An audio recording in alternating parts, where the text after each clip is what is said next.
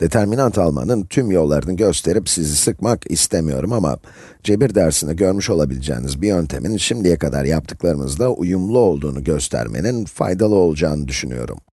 Bu yöntemin adı Sarrus Kuralı. Sizin için ispatlayacağım. Diyelim ki şu determinantı bulmak istiyoruz. Matrisimiz A, B, C, D, E, F, G, H, I olsun. Bunu bulmayı biliyoruz. Birinci satır boyunca gidelim.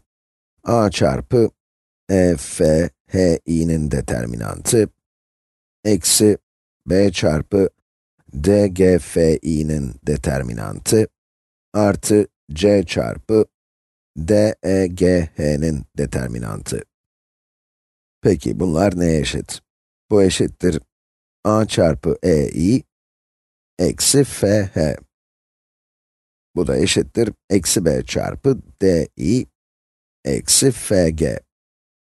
Bu artı C çarpı D, H, eksi E, G. Bunları dağıtınca şöyle bir ifade elde ederiz. A, E, I, eksi A, F, H, eksi B, D, I, artı, evet, eksi çarpı eksi artı ediyor, artı B, F, G, artı C, D, H, eksi C, E, G. Şimdi artılı ve eksili terimleri gruplayalım. Bu terim pozitif, bu terim pozitif ve şu terim pozitif.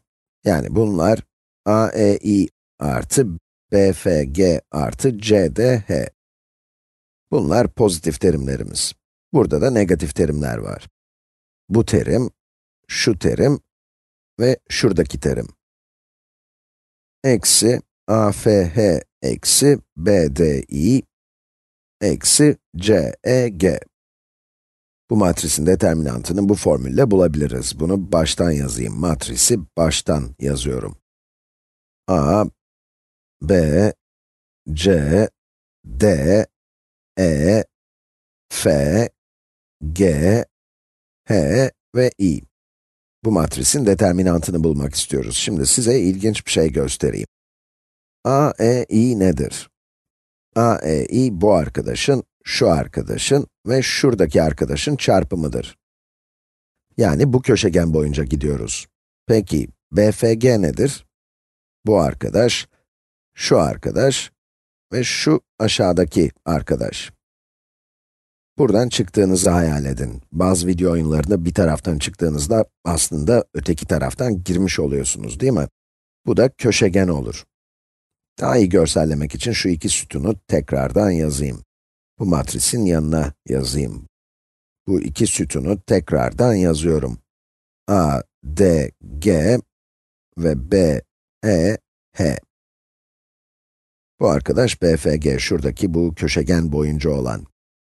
Şimdi ne olacağını tahmin etmişsinizdir. CDH nerede?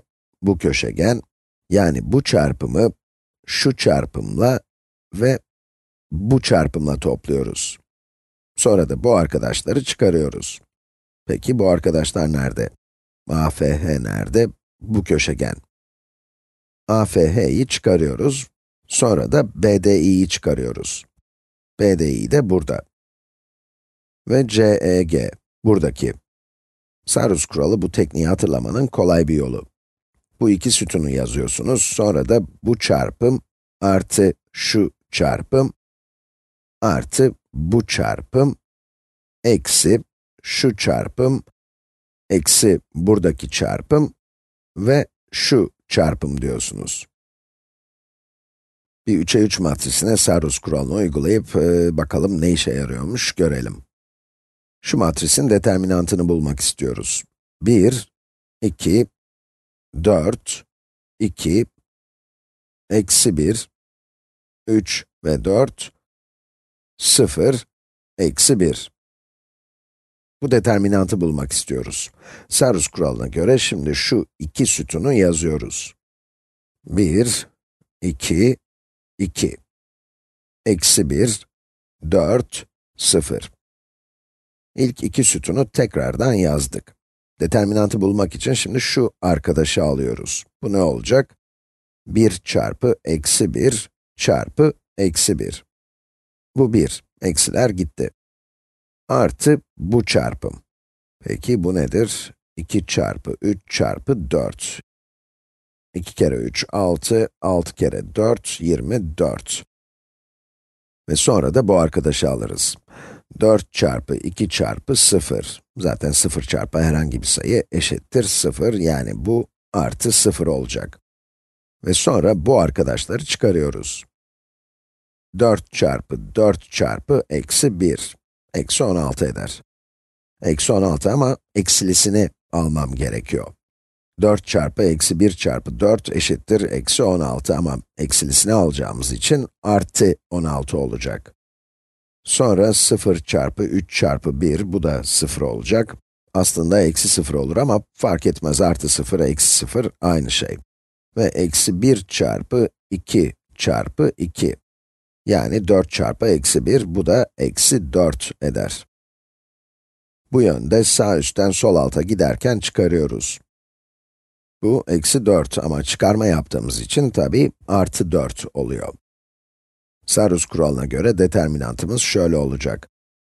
16 artı 4 eşittir 20, 20 artı 25 eşittir 45.